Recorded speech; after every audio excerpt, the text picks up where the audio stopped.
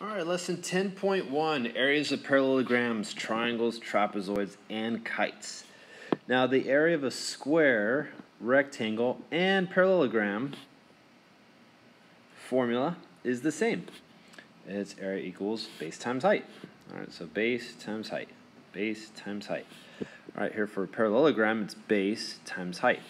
Now, to help you understand the area of a parallelogram, we're going to take this triangle, attach it over here on this side, and what do we get? We get a rectangle. That's why it's the same formula. All right, then we have an area of a triangle formula. Half base times height. So half base times height. Half base times height. And here we have half the base times the height. All right, now, got to be careful with this triangle here.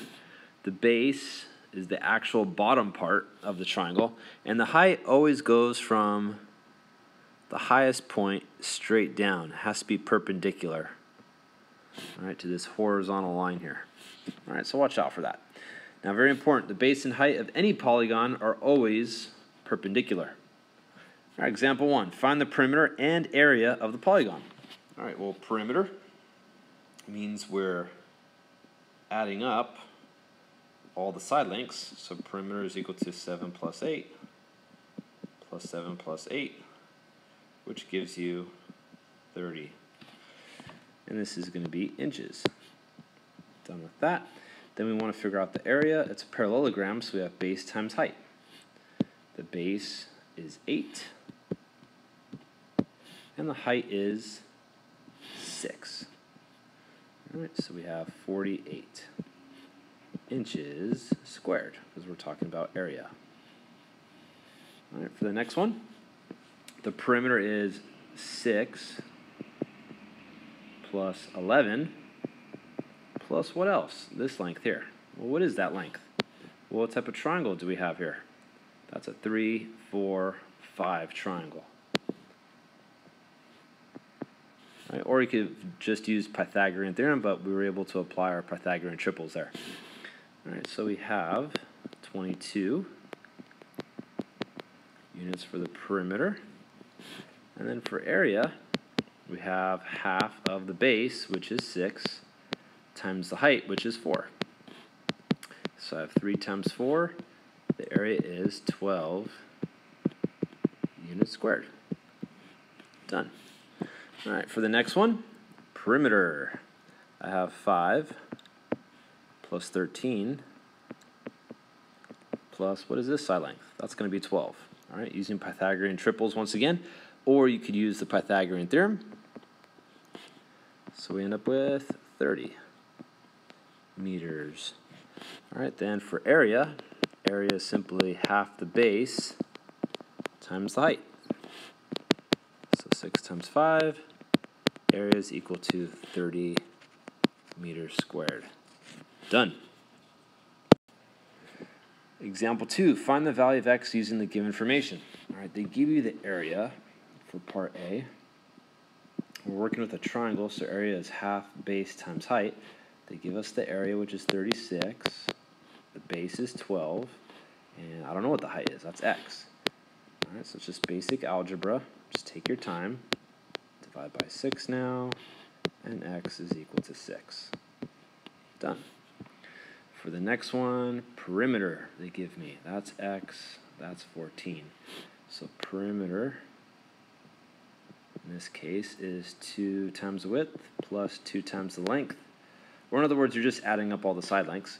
So 44 is equal to, I'll just do it this way, so it's absolutely clear. Or you could use the formula, your choice. All right, same deal. All right, so we subtract 28, and I get 16 is equal to 2x, divide by 2, and x is equal to 8. Done. For the next one, I have area of a parallelogram. All right, so area is equal to base times height.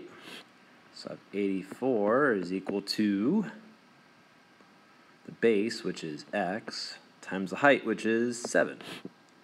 All right, so I divide by 7. And 7 goes in there 12 times. Done. All right, we have some new area formulas here.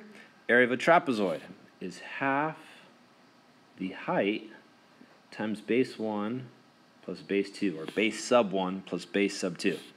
All right, so if you recall, for a trapezoid, you have two bases. All right, the two parallel segments are your bases. All right, parallel. And then you have your height. Then there's the area of a rhombus and a kite. They both have the same formula. It's half diagonal 1 times diagonal 2. All right, so half of diagonal 1 times diagonal 2. Half of diagonal 1 times diagonal 2. All right. Example 3, find the area of a figure. All right, well, we have a trapezoid here. So using our formula, it's half of the height times base sub 1 plus base sub 2. So I have half of the height, which is 4, and base sub 1 is 8, and base sub 2 is 6. So I get 2 times 14. All right, the area is simply 28 inches squared. For the next one, part B, I have a kite, so it's half of the first diagonal times the second diagonal. So we have the first diagonal, which is going to be 12. And what is the second diagonal going to be? Well, that's 3, so this also here has to be 3. So the whole thing's 6. So I have half of 12, which is 6. So I have 6 times 6, 36. And it's going to be feet squared. For part C, we have graph the points. All right, graph the points that form a polygon and find its area. Okay, -4 up 1. Then I have -1 up 3. Then I have 2 up 1. I have back 1, down 1. All right, there's my shape. All right. So I have these diagonals here. All right, it's a rhombus. So the area is half of diagonal 1 times diagonal 2. So I have half of diagonal 1. Diagonal 1 we'll say is 6. And diagonal 2 is 4 units. All right, so I have half of 6, which is 3. 3 times 4. The area is 12. It's going to be units squared. Alrighty. And last couple examples. Find the value of x using the given information.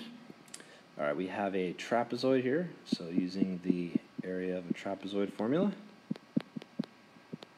All right, they give us the area. That's 36. The height is x, and base 1 is 5, and base 2 is 4. Doesn't matter what order you put them in. So you have 36 is equal to half of x times 9. Okay, now if I do half of 9, I'm going to end up with a fraction or a decimal.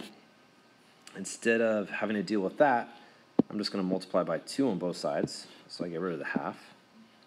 So I have 72 equals 9x. Now I'll divide by 9.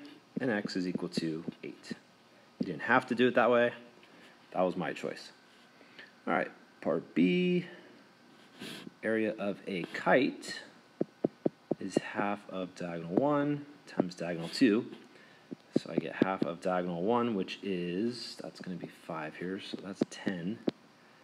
And then diagonal 2 is, this is x here. This is going to be what right here? That's going to be 12. Right, Pythagorean triple once again. So it's going to not be 12x, it's going to be x plus 12 for diagonal 2. Watch out for that. And the area is 170. All right, so now I have 170 is equal to 5 times x plus 12. All right, I'll divide by 5 now.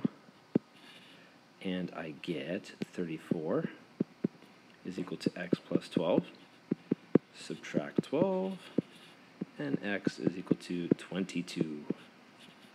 All right, next problem.